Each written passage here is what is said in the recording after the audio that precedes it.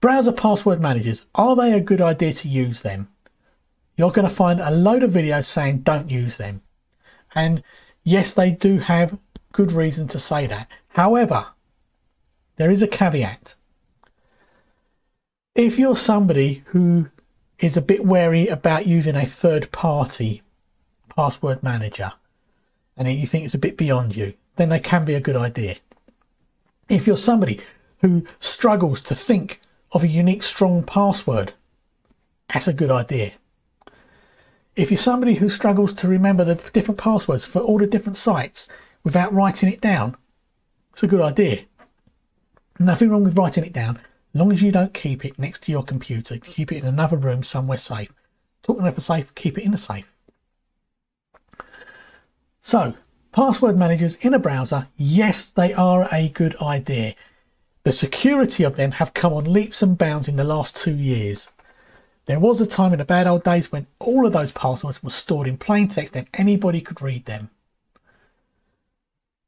So, if you're the only person who's using your computer and you're not sharing it with other people, yes, it is a good idea. If you're sharing it with other people, then it's probably a bad idea. You want a third-party browser password manager. Sorry, third-party password manager. Got tongue-tied there. So yeah, disclaimer, I use a third-party password manager because it being cross-platform. I can use it on an Android, I can use it on a Windows, I can use it on an Apple, and I can use it in Chrome, I can use it in Edge, and I can use it in Firefox. It's really diverse. Whereas Firefox can only be used in Firefox, Edge in Edge, and Chrome in Chrome. So, having said that, let's have a look at the differences between these password managers in these different browsers. There are 3 in this series of videos, so check them all out, and you will find out which of the 3 is my personal favourite. So without further ado, let's have a look to see how we use them and how safe they can be. Okay, so we're going to be looking at using the password manager built into the Google Chrome browser. So now we've opened the browser, first thing we're going to want to do is to make sure that we're logged into our Google account. I can see here that I am. Now I'm going to click the 3 dots next to that, come down to settings, and I want to make sure synchronization to my Google account is turned on, and it is. And it's telling me, I know it is because it's saying to turn it off if I want to. Down below we have autofill. Now you want to have the synchronization turned on so as that you can use the password manager to its full ability. So here we are in the password manager. Offer to save passwords is turned on, and it usually is by default.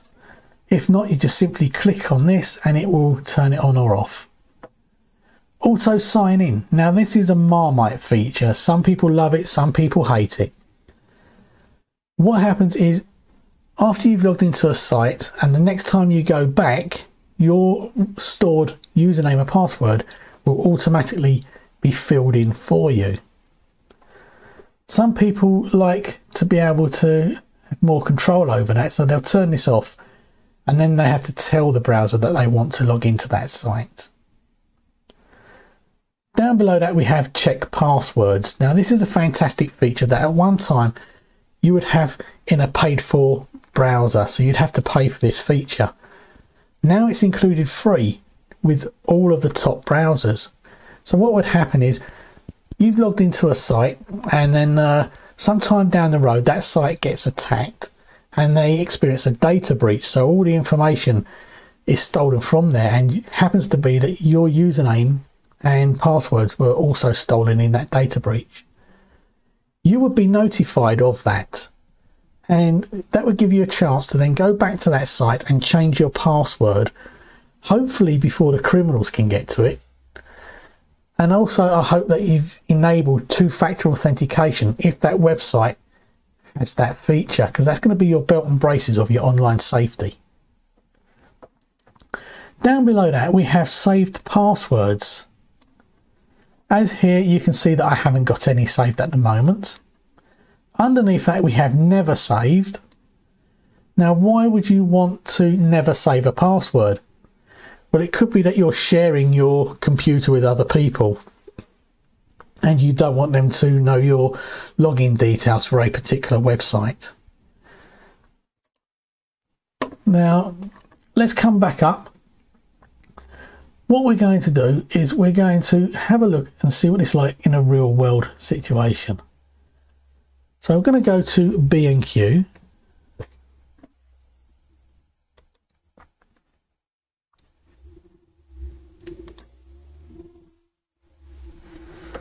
Okay, so now we're at the B&Q website. And what we're going to do is sign in. Now, whether you're signing in or creating a new account doesn't matter, because the password manager will just remember your username and your password the first time you use it in the browser. Here you can see that the email address is empty and the password is empty. So let me just enter my email address, and you'll forgive me if I blur this out.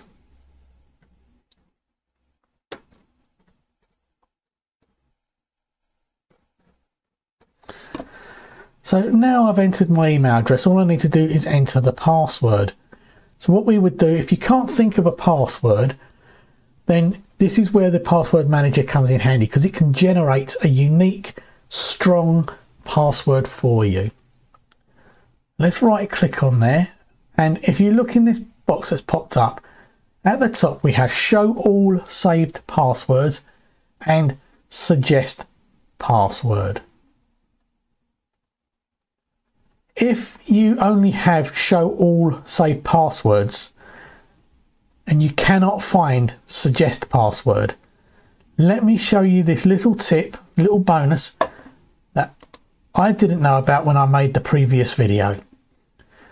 Up on the top right, click on the icon for your user account. Underneath that you have these three circles, these three buttons. One of them looks like a key. If you hover the pointer over that, you'll see it says passwords. Click that, and then you should, when you come back to the password section and you right click again, you should now see suggest password. Now that should be on by default, but in my case, in my browser, it was not. Okay, so let's recap. I've entered in the email address. Now I'm going to enter the password, and I'm going to use the password generator for that. So I right click and then I come up to suggest password, and now it's offering to generate a password for me. This is a 15-digit password, which is great. It's good, because on the industry, they say that it should be 8 digits or more, 8 characters or more. But security experts are actually saying it should be between 12 to 16 minimum characters or more.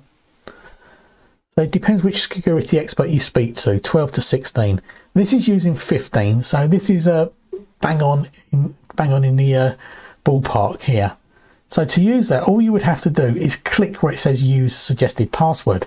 But before I do that, you'll notice underneath there it says Chrome will save this password in your Google account. You won't have to remember it. So this will save it to your Google account, not to your browser. That's important, because in the bad old days, passwords were saved to your browser, and browsers were notorious for being hacked. So because this is being saved in your Google account, it's being encrypted into your Google account. So it's got that extra bit of protection. It's got that bit of safety there that it never used to have, because it's going to be protected by your Google password. So let's use this. We'll click use suggested password. And if you want to see what your password is, then click show, and you'll see a slightly bigger version than what you saw down below there. Okay, so all we have to do now is sign in. And you'll see that Chrome is offering to save the password for us, and we have a choice to save or never save. So I'm going to click save, and basically that's it. There's a little bit more which you can see on here, and I'll please stick around to see what that is. Now that we're in this account, let's just make sure that it is working. So we'll sign out. So now we've signed out. Let's assume that we've gone away, dinner break or something like that, and then we want to come back and log in. So we click sign in, and you'll notice that the email address and the password have been filled in for us.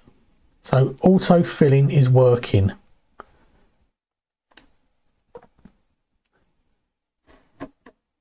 Not going to log in because there's not much more to show you on that. Back here in the password manager, you'll now notice that on the website we have diy.com, the username, which obviously is blurred for this video, and the password, which is a bunch of dots. So remember that eye icon we could click on so we could see what the password was. We have the same thing here, so let's see what happens. It won't let us see it unless we enter the Windows password, because I'm using a Windows computer here, obviously. So it wants my Windows password to be able to, for me to be able to look at the saved one on the Google account. Next to that, we have these three epsilons. The epsilon with those three buttons, and we can copy and password, edit a password, and remove the password. Let's see what happens when I try to copy. It's asking me for my Windows password. What about if I try to edit? Again, it's asking me for my Windows password, but when I click remove, it's gone. It's deleted it. It's removed it. It never asked me to use my Windows password. It didn't even have the decency of saying to me, are you really sure you want to delete this? You know, click yes that you want to delete it. No, it just deleted it. So, got to be careful with that feature. If you was in a third-party app, password manager, then you can have extra security, which would then ask you to confirm that you want to delete it before you actually do delete it. And that's basically how the web browser password manager works. If you like this video, then please give us a thumbs up, subscribe by hitting the subscribe button to our channel, and if you want to be notified of any future videos, then click the notification icon bell. Thank you for watching.